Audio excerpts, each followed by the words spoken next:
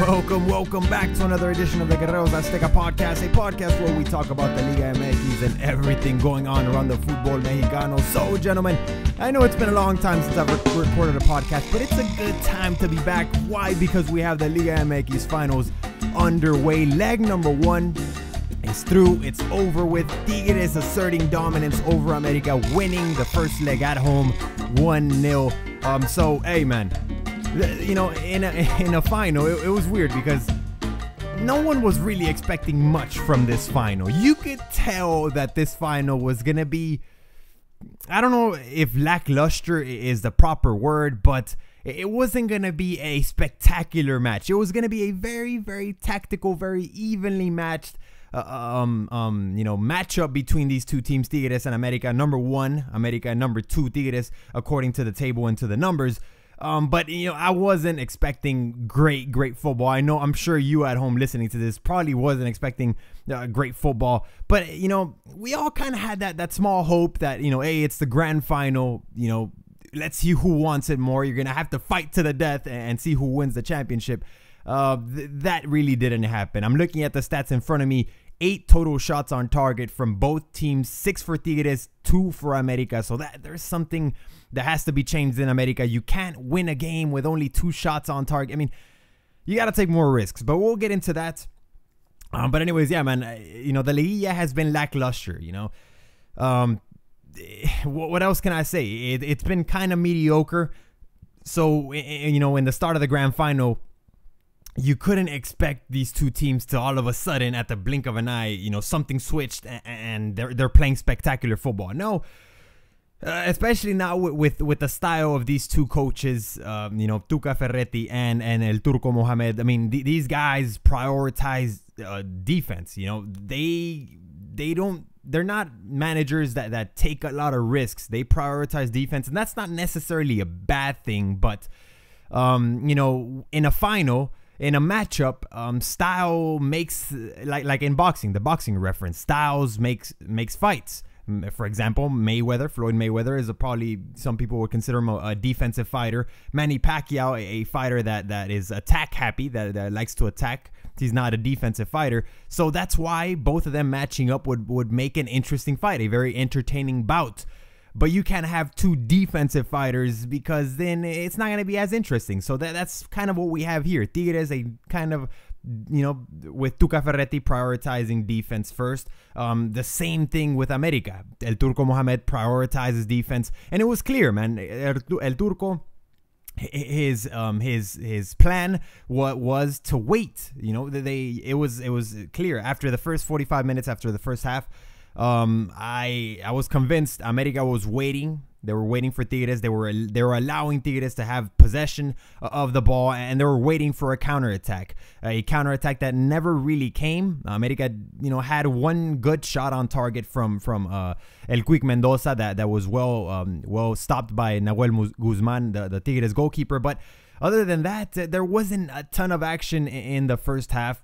Tigres also had some good shots on goal and some that went wide. But after the first half, it was a strange feeling because a lot of you guys know already that I'm an America fan. So when you have your team in a final, obviously you're nervous, you're anxious, you're shaking and stuff like that. And it wasn't the case after the first half, man. It felt like the game hadn't even started yet because it was so, to not use the word boring, but it was so damn tactical with so little opportunities that I didn't even feel nervous, man. It felt like the game hadn't even started yet. But anyways, I mean, it was something to be expected. You know, both these teams weren't showing a lot in the Liga. They didn't close out the season well, especially America. Tigres has a 15-game win, no, not win streak, but 15 games in a row now, counting last night's, without losing. You know, there's some wins in there, but there's a ton of draws in that span of 15 games as well. So, but Tigres has been solid, and that's what I'm talking about. Tigres doesn't concede much. Tigres prioritizes defense, just like Turco does, but Tigres defends better. You know, Tigres, it's very, very tough to score on Tigres because they're so good defensively. They take care of the ball. So, you know, that's one thing that I didn't like. So after last night, like I'm saying, I'm looking at the stats, and 2 shots on goal for America. So something has to change. America has to take more risks. That's what it comes down to. So if you have to ask yourself, what did America do wrong in this game? I have to say it's not take enough risks. They were playing very, very defensive. It was clear to me that America was playing for the counterattack. It was super clear that they allowed Tigres to take possession of the ball, and they were just looking for one little mistake from Tigres, a team that doesn't make many mistakes, and they were going to try to catch them on the counter. What drove me crazy, and I got super aggravated with, was that instead of subbing on an offensive player in the second half, El Turco decided to sub on El Chepe Guerrero. I think he took out Osvaldo Martinez. He subbed on Chepe Guerrero, a player who adds nothing, zero on offense, zero. And supposedly he's supposed to be, add something on recovering the ball, add something to the midfield, but he doesn't do that because Chepe Guerrero isn't a player for America. He doesn't have the caliber. He's not gonna have it. And I don't mean to sound like I'm bashing him, but he added nothing to the game. I saw a couple passes and he was very erratic with his passes in the midfield. I don't know what Chepe Guerrero is doing in America, but El Turco decided to sub him on to take. This was, I think, before the first goal. This was before the 63rd minute when Joffre Guerrón scored the golazo, by the way. It was a golazo. We'll get to describing that too. But yeah, he subs on Chepe Guerrero. I didn't understand that. Instead, I thought he was going to sub on Ruben Sambueza or Michael Arroyo and look for some offense, because the team was pretty much no on attacking in the first half. So I thought, whoa, he's going to sub out, maybe Osvaldito, and he's going to sub on Ruben Sambueza, or he's going to take out Mares, slide Layun down to the right back spot, or to the left back spot. I'm sorry. And then you're gonna try to get some offense going with Sambueza or Arroyo. That didn't happen. He subs on Chepe Guerrero. So I got aggravated with that. I didn't understand that, but it's his style. It's Turco. He prioritizes defense. He didn't want to concede. He wanted to take more control of the ball in the midfield, and it ended up not working out for him. So let's describe the goal, man. The goal was a thing of beauty for Tigres. What can I say, man? Damian Alvarez, just a monster on the left side of the pitch. He was driving Ventura Alvarado, America's right back, taking the place of Paul Aguilar, who is suspended, who is separated from the first team for a confrontation or for a fight, literally a verbal or almost physical fight he had with Turco Mohamed. He got separated from the first team. So Ventura Alvarado, the young man, he's 22 years old, I believe. He's Mexican American.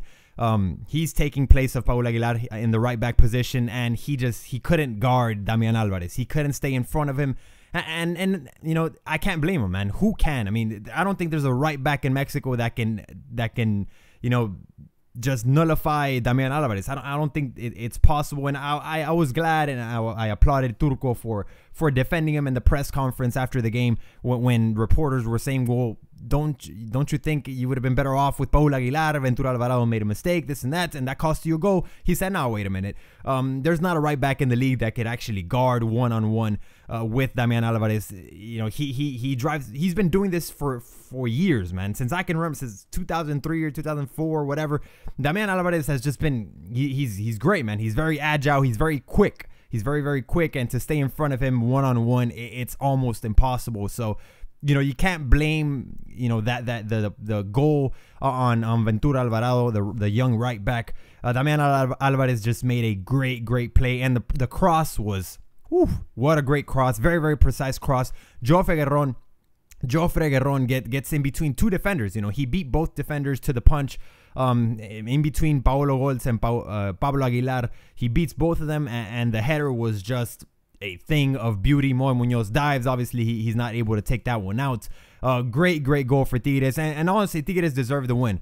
They're the team that, while not taking a lot of risks and while not going all-out attack, because we know that's not what Tuca is about, they deserve the win because they were the team that actually, proposed it. America just they didn't propose it to themselves. America didn't take any risks until they saw themselves down in the scoreboards, and that's what I don't like. You know, Turco subbed in Rubens and Michael Arroyo once Tigres had scored, once he was down in the scoreboards, instead of before you're down, look for the goal yourself. You know, I don't understand that, but Tigres deserved the win because they're the team that did the most to look for the victory instead of just waiting and being satisfied with the 0-0 score. So yeah, deserved win for Tigres fans, but I mean, this isn't over. This is the final, and it's only one goal. The visitor goal doesn't matter in the grand final.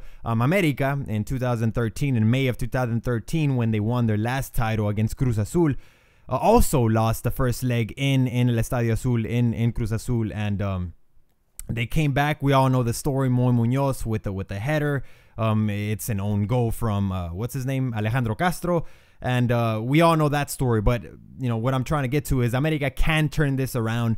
It's not over yet, and Tigres knows that. Tuca knows that. A manager, a coach with tons of experience in Liga. I think he has 101 games just in Liga, so tons and tons of experience for El Tuca Ferretti. He knows this isn't over yet. Tigres players, you know, with tons of experience also know this isn't over yet.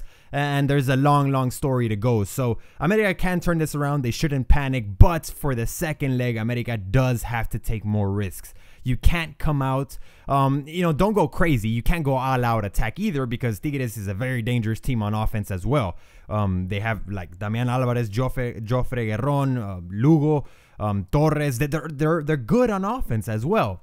So America just, you know, they don't have to go crazy on the second leg in the Azteca, but you do have to take more risks because you're now down in the scoreboards. You have to tie the series, and then you have to look to turn things around and take the lead. So yeah, man, I think it's going to be an interesting, very interesting leg number 2 because once again, America has to take risks. They're forced to take risks. If not, they're going to lose the title. So I'm interested in seeing if Turco is going to make some lineup changes. He has to. That's just my opinion. He has to. Luis Gabriel Rey cannot start for America anymore. America is playing with 10 men. I tweeted this out last night. When Luis Gabriel Rey is in the pitch, man, he doesn't do anything. And I have respect for him. He scored, you know, over 100 goals, or he scored tons of goals in the Liga MX, but now is not his time anymore, man. He literally doesn't add anything to America, and I don't understand why Turco keeps starting him. He hasn't scored in so damn long, and he just doesn't add anything. I think he needs to start Arroyo in his position, or he needs to do something, but Luis Gabriel Rey cannot start for America anymore. So I'm interested in seeing if Turco is going to do it, if Turco is going to, you know, make any lineup changes, adjust positions, or if he's going to come out with the same damn lineup that I hope he does it, man, because America needs, like I said, needs to take risks and needs more offensive players. Start Rubens, start Michael Arroyo. It's a damn shame that Gonzalo Diaz got injured, man, in that series in the first leg against Monterrey, because he was showing some interesting stuff. I never understood why he didn't get more minutes, but then I saw an interview in Fox Deportes with Turco Mohamed, and he explained why he hadn't been playing Gonzalo Diaz all that much. And he said basically his adaptation process was taking a while. He would get gassed because he wasn't used to the altitude of Mexico City. He was having tons of muscle injuries and this and that. So and you know, he's right. I'll take his word for it. Gonzalo Diaz, unfortunately, you know, what is it, torn ACL or something? He's out for like 6 months at least. So it's a damn shame because he was a very interesting player, and I really liked him. I was hoping that he would start, but you know, he's hurt and he's out for a while. So another quick thing I want to mention is all the damn yellow cards that America received. 7 in total. 1, 2, 3, 4, 5, 6. Yeah, 7 total yellow cards for Club America. A couple of them came after the goal from Tigres, so you saw a little bit some America players getting a little desperate, getting frustrated with the game, and that's where some yellow cards started happening. But overall, I think after the first half, America had like 3 or 4 players with yellow cards, and you can't have that. America was the I'm using air quotes here, the dirtiest team of the season, meaning that they were the team that finished with the most yellow cards. So it's nothing new for America to have tons of yellow cards. That's just Turco style, I guess. You know, to disrupt a counterattack, he'll take the foul every single time, and obviously that's gonna end up in a yellow card. So oh, and it was funny. Gustavo Lema, the assistant coach, Turco Mohamed's assistant coach, got pretty much the red card. He got booted from the game, and he was saying all kinds of things to the referee. And I think what set him off was there was a play in Tigres' side of the pitch where they fouled Ruben Sambueza. In my opinion, it was a clear foul on Rubens, but they didn't call it. The refs just told Rubens to get up. The play continued. Only like 15 seconds, 10 seconds later, the same exact play happens in America's side of the pitch, and I think Burbano gets taken down, or Guerrón gets taken down, and he calls that play, and he gives the America player a yellow card. So that was just the exact play, but he didn't call it for America, and he did call it for Tigres. That was my opinion, and I think that's really what pissed Gustavo Lema, the assistant coach, off. And after that, he got thrown out of the game. It was pretty comical, and it shouldn't happen. But he knows that it's probably his last couple of games, or last 2 games in Club America, because as we all know, according to the media, pretty much everyone is confirming it. Turco Mohamed is not going to continue in Club America. After no matter what happens, even if Club America wins the final, is the champion.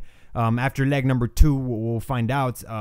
Turco is not going to continue, and basically because his style doesn't fit America. A lot of people are saying this isn't fair, that he should stay because he finished first place in the league. He has the team in the grand final, but in my personal opinion is, and it's always been this, man. I'm being serious. Even when America would win, I would say I wasn't happy. I wasn't satisfied with the way the team would win. And it's basically because his style, the way he sees football just doesn't fit America, doesn't fit the institution, doesn't fit the club. And he's a great coach, man. He really, really is a great coach, and he's proven it. I don't need to say this, man. He's proven it. He's a great manager, but his style just doesn't fit Club America, and that's exactly why they're looking towards Gustavo Matosas, a manager that prioritizes offense, that prioritizes possession of the ball, and beautiful football. Gustavo Matosas, León. Best team I've seen in the Liga MX in a long, long time, man. That León was the León that won the bicampeonato was amazing, and they played really, really well, and that's all mostly thanks to Gustavo Matosas and the way he sees football. So that's what America is looking towards. But anyways, let's. How long have we been recording for? It's been 17 minutes. Well, I don't know what else I have to talk about. I mean, hey, we have some interesting stuff going on with America. And, it's kind of weird talking about this because the team is in the final and you're already talking about a new coach for next season, which is Gustavo Matosas, and 3 new players. Darwin Quintero supposedly or allegedly is already signed for $12 million with Club America. He will be playing for them next season. There's a left back by the name of Miguel Zamudio coming from Cruzeiro in Brazil. He got signed for a total of 1.5 million, I believe. And Darío Benedetto, I heard about this. This was news to me yesterday. Yesterday, the Fox Deportes again broke news and said that Darío Benedetto is now a confirmed player for America in the next season. They have supposedly signed him for 4 years and $8 million. So 3 new players: Darwin Quintero, Miguel Zamudio, and Darío Benedetto. Wow, man. Darwin Quintero, Ruben Sambueza, Michael Arroyo, Benedetto, and Oribe Peralta up front for America. That's going to be a very, very interesting attack. I'm hyped, man, but I don't even know. It feels weird even talking about it because the team is... America is in the final right now, so your head can't be anywhere else, and it's hard to focus on anything else when you have the team in the final. But anyways, all this stuff, all these rumors that Turco is leaving and that Matosas is already signed and that Darwin Quintero is already signed, and that Molina and Quick Mendoza are going to Santos and this and that. I mean, obviously, it could have an impact on the team. Is it happening? I don't know. Only the players and the coaches know that. But there's already so many rumors surrounding the team and the fight with Paul Aguilar. And then last night, Turco Mohamed takes out somehow. I don't know why he took out Layun. I understand Layun wasn't having the best game, but it didn't make sense to me. Instead of taking out Mares, and keeping Layun, he takes out Layun. There's tons of rumors and speculation about the health of the club, of the relationships between players and the coaching staff. And, there's a new coach here and this and that. I don't